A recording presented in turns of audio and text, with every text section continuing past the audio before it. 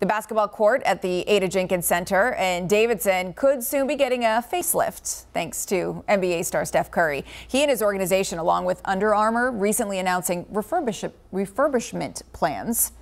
It's all part of the brand's mission to impact 100,000 kids and renovate 20 safe places to play by 2025.